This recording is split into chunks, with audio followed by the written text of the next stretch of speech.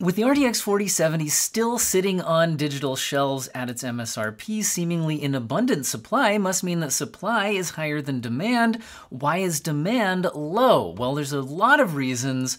In this video, I want to talk about some interesting data. This chart was actually sent to me by one of my channel members, Alexander Smirnov.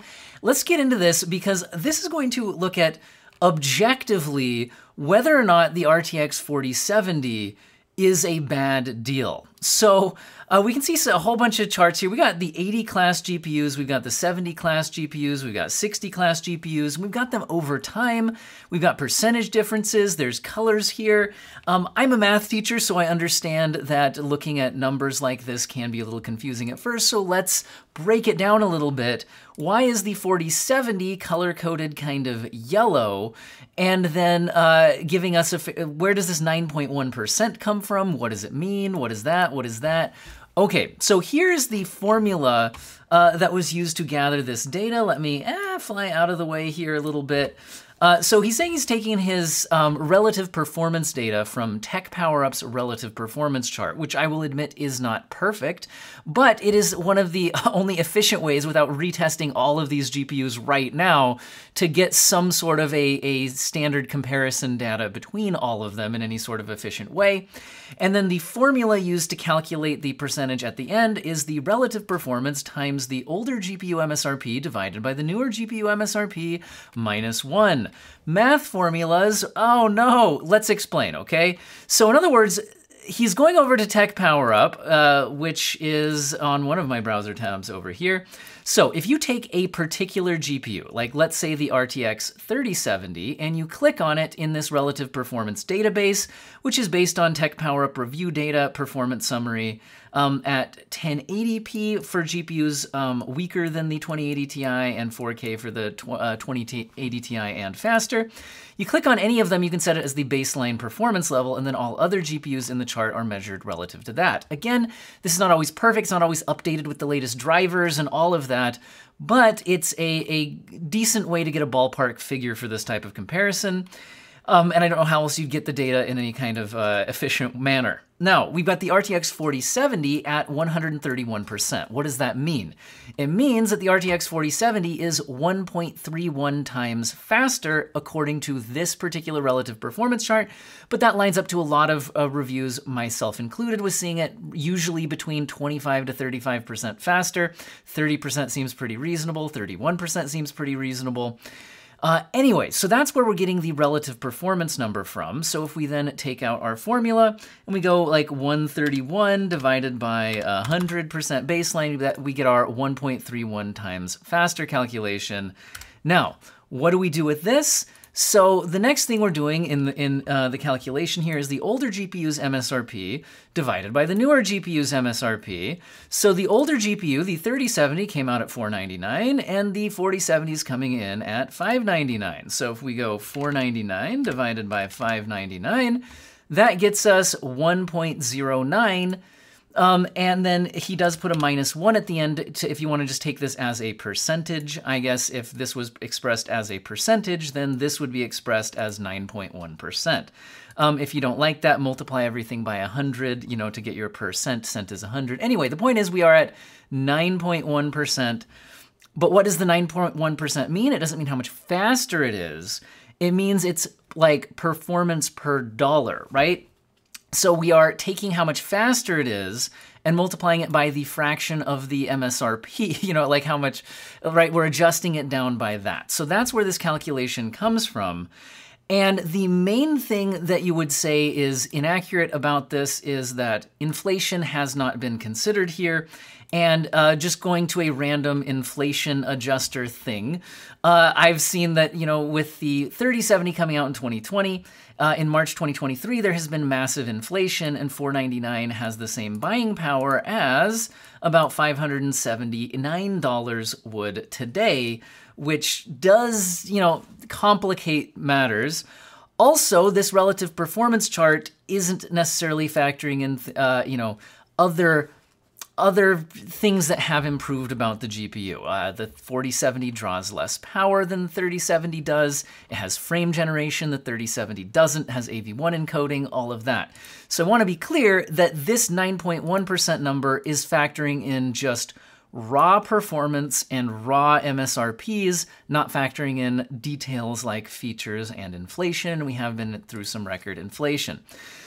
All of those caveats out of the way, let's actually look back at this chart now that we understand it a little bit better. Let's start with the 70 series, since that's the main focus of this video, but this could also be fun to look at for some other GPU generations.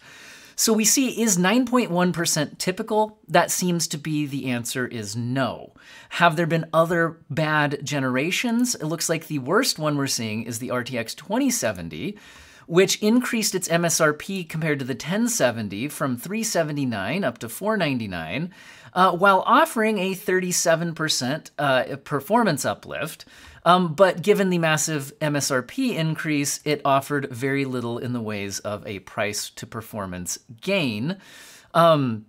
So that was a poor generation as well. However, in our most recent memory, we have the RTX 3070, which came in at the same price as the 2070.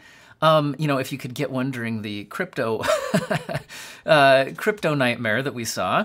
But it offered a 50% performance boost over the 2070, according to that Tech Power Up data.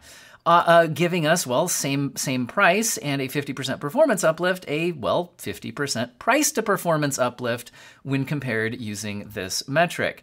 So we can see that the 3070 was a standout. However, there have been other standouts even better, like the GTX 970, offering a 43% performance improvement over the 770, but coming in at $329 instead of $399 on the 770. Giving it a 73% price to performance uplift. And I remember buying a 970 and being pretty happy with it. So, but we can see that a lot of other generations are somewhere in between. We can see the 1070 coming from the 970, increasing the price a bit, but giving a 47% performance uplift. We're at 27.6 price to performance by this metric, all of that. So we can see that there have been some other disappointing types of generations, either not offering a large amount of performance increase or the price increasing along with the performance increase. But we can certainly say that objectively compared to this metric, it's a much worse price to performance than usual. However, I will also say that the 2070 being the other standout poor value generationally was when Nvidia introduced RTX branding over GTX, and that came along with the tensor cores and ray tracing cores. So they were trying to sell it as you're going to, why are they justifying the poor price to performance in raw performance data over the previous generation? Well, DLSS, when it came out, wasn't that good, but DLSS 2 has gotten pretty good. But anyways, they're trying to sell features, right, instead of raw performance uplift. And I think that has been what NVIDIA has been trying to do with this generation as well, with the 4070, and generally the 4000 series in general being primarily sold as a feature upgrade with DLSS 3 frame generation. The problem is there's a lot of people who just aren't excited about DLSS 3 frame generation. It is a cool technology, and I'm actually very positive about it myself. I primarily play graphically demanding single-player games at high resolutions like 4K or sometimes at 34 by 40 by 1440 ultra-wide. And I do that at, maxed out graphic settings. I do like to enable ray tracing in games where it makes a meaningful visual difference and when I can get a playable experience using it. And that's what frame generation, where it's at its best. If you can get to a baseline of around 60 FPS without using frame generation, then it generally feels pretty good once you've enabled it. It does take a latency penalty. It's not raw performance, right? It's gonna smooth out the image, which I like on a high refresh rate screen. It's a cool feature, but for a lot of people, it's irrelevant because it's either maybe not in games they play, or you're primarily interested in competitive games where you are interested in the latency of the game rather than the turning up the graphics settings, right? So frame generation makes latency a little bit worse. Like I said, if you get a high enough base frame rate, it's fine in single player games, but in a multiplayer game, you would not want to do anything that increases your latency. So in other words, frame generation is cool. I've got a whole separate videos on the topic, but I think a lot of people are not super sold on that being a good enough reason to stomach, the previous generation giving us a 50% price to performance uplift and this one giving us a 9% price to performance uplift. So that's a bit rough. So this is the, objective data showing why the 4070 is disappointing. Now, it'll be interesting to see where the 4060 falls in this. We don't have data yet for its relative performance to the 3060 or where its price point will be. However, if the 4070 is $600, I wouldn't be surprised to see a 4060 Ti at $500 and a 4060 at $400. So that would be an increase to its MSRP. Again, I'm just spitballing numbers here. So it would need a pretty healthy performance uplift over the 3060 in order to justify that. And again, I don't think consumers are completely sold on frame generation as being more than a nice to have, but not necessarily a must have. Now, we can also look at where the 4080 falls in this, because it looks even, because here's the other way of looking at the 4070. The 4070 is better price to performance than some of the other GPUs of this generation, at least, with the 4080 being especially bad. It offered a 49% performance uplift over the 3080, but came in at a $1,200 price tag compared to the $700 MSRP of the 3080, meaning it's actually moved backwards in its price to performance compared to its predecessor by 13.1%. That kind of sucks. Now, huge thank you to Alexander Smirnov for providing me with this data for us to look at. Again, this is showing that the 3080 is offering, the 30 series was very good price to performance uplift, coming off of the disappointing 20 series. Now, it would have been cool if we had like the 70 Ti classes to look at here as well, and the 90 classes haven't been around long enough to I think, give a real meaningful look here. But since 90 classes never really offer that great a price to performance, I think they kind of can just justify doing whatever it is they're doing. But anyway, what do you guys think about this data? Huge thank you to Alexander Smirnov and for helping us out with these charts. But does any of this mean that you shouldn't buy a 4070? I mean, clearly with how many are sitting in stock, a lot of them, well, are, not being purchased. I'm sure a lot of people have bought them, and I'm sure there was a bunch of supply, but clearly more supply than demand, at least at the moment. So should you actually buy one? Well, I have separate follow-up videos on that note. Well, not follow-up videos I already did with detailed head-to-head comparisons.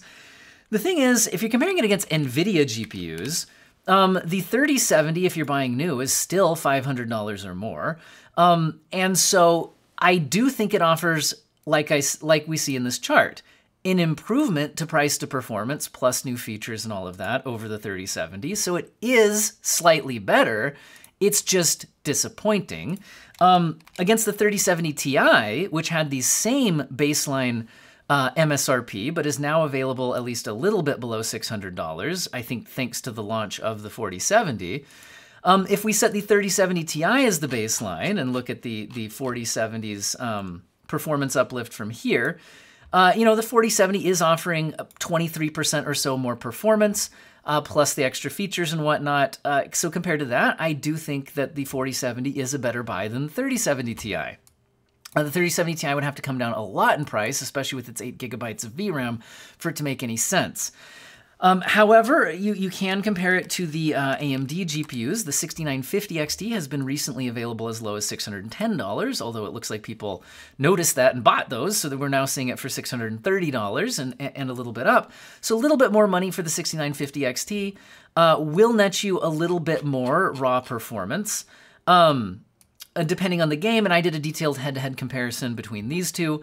The 4070 is going to be smaller, fit in cases easier, draw less power, has more features, but does offer you a bit less raw performance.